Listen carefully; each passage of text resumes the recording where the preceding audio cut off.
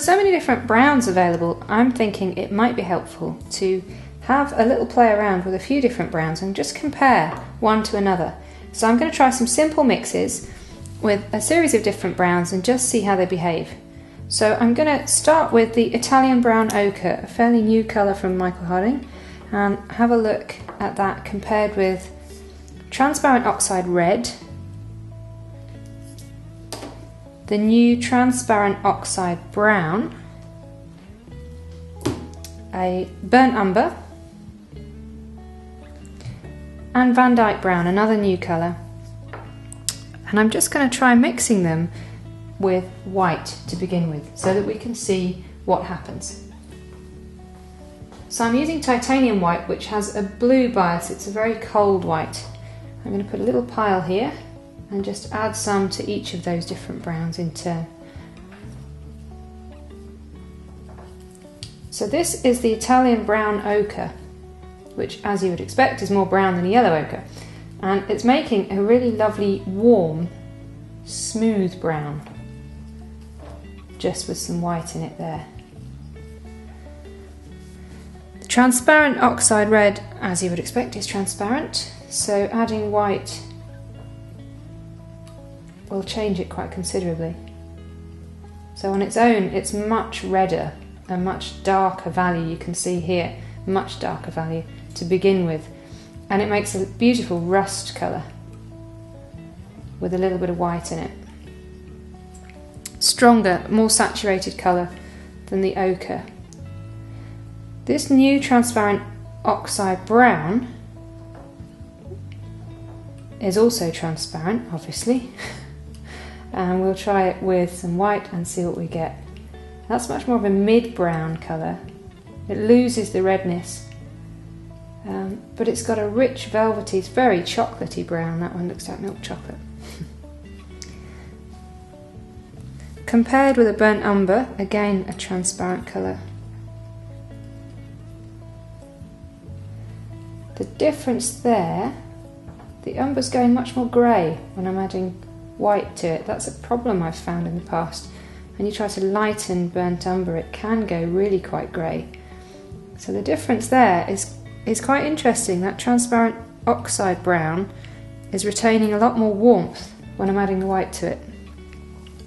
The Vandyke Brown on its own is quite black looking, it's like a warm black. So when we add some white to that, we'll see where that goes. Not too much white, just see what we get. Much, much cooler. It's almost like a warm charcoal grey we're getting there. This one seems to be more of an alternative to black. So that's what happens when we add white. I wonder what happens if we add yellow. I'm going to try a transparent yellow because 3 of these colours are transparent. So let's see what happens if we introduce some Indian yellow. So if I squeeze here some Indian yellow, and we'll try it with the Vandyke Brown first.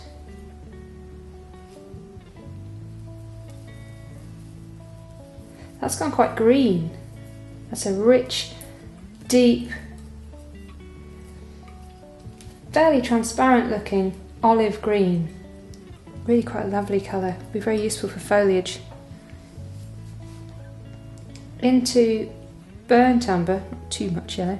Oh, wrong one. Into the burnt umber. We'll see what we get there. That's beautiful. That would be great for painting brass or slightly yellowy browns. It's slightly mustard. You can see there. It's retaining that yellow really nicely. Still quite cool. Transparent Oxide Brown. This could be exciting. Yeah, it's definitely quite a lot richer and warmer than the burnt umber. And then if we try it with transparent Oxide Red with Indian yellow. Oh, I've just got a little bit of the white in there, unfortunately, but it's gone a really rich rusty brown. The colour of burnt bracken in the autumn. And then if we go into the Italian brown, ochre. That's lovely. That's a really useful mid-value soft yellow. Darker yellows can be difficult, and that's actually worked out really nicely. So there's quite a dramatic difference between these different browns, and it's quite interesting to see them used beside one another. When you're trying to select a brown, I often find it quite confusing and I'm not sure where to start and which brown is useful for which job. So I hope this is helpful in figuring out which one you want.